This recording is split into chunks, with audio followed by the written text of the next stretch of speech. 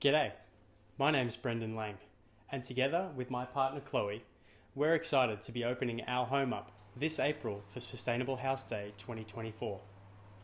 I acknowledge the traditional owners of the land on which our home is located, the Wurundjeri people of the Kulin Nation. I acknowledge and pay respects to their elders, past and present.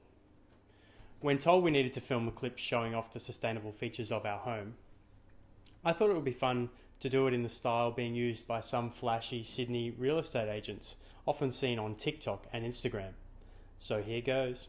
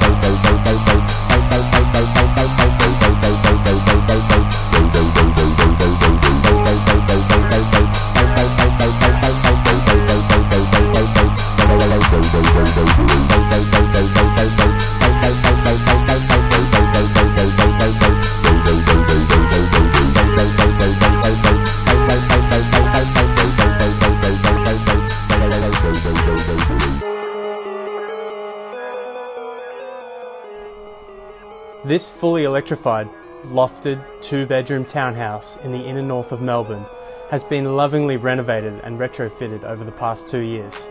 Starting out life as a food supplies warehouse, a development of 10 townhomes was completed on the site in the mid-90s.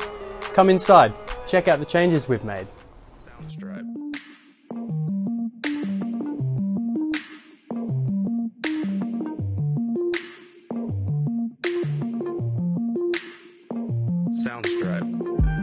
We went about renovating the home with energy efficiency and comfort front of mind, knowing that this would lead to lower energy bills in the long run.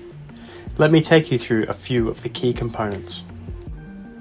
We are lucky to have a north-facing roof, which we have covered with 6.2 kilowatts of Hyundai solar modules paired with Enphase microinverters.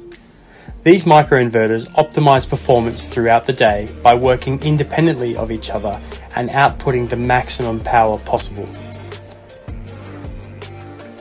The home had a single 1.5 kilowatt radiant wall heater in the living room, which required you to sit right in front of it to have any warming effect.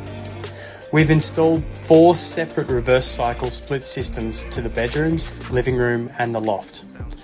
These typically run during the daylight hours, again maximising the use of the solar generation.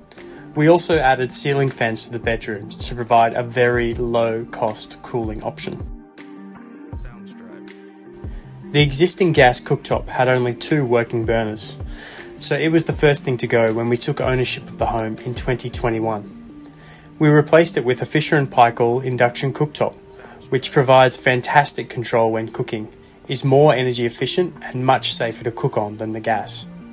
Importantly, in a small townhouse, it provides extra usable bench space and is simple to keep clean each night after use. While on the topic of cooking, this is our electric Weber. She's a beauty, and it feels pretty awesome cooking a barbecue for your family and friends on a summer's day, drawing energy straight from the solar panels. We swapped the 15-year-old gas storage hot water system for a heat pump. It's 300% more efficient than the old gas guzzler, and even has timers so it runs during the solar generation window. Via our solar, the renewable energy is used to heat our hot water most days of the year. Selling the diesel V6 dual cab and moving into a Tesla for work is one of the best decisions ever made on this electrification journey. It saves the business over $7,500 a year in petrol costs alone, not to mention the environmental benefits. We charge it from our wallbox single phase 7.2 kilowatt charger, and it takes about 8 hours to go from 0 to 80%. We've even taken it on road trips to Canberra and Adelaide. There are many more sustainable features to Get Off Gas House, which we will be explaining in depth on Sustainable House Day in April. Chloe and I look forward to seeing you then.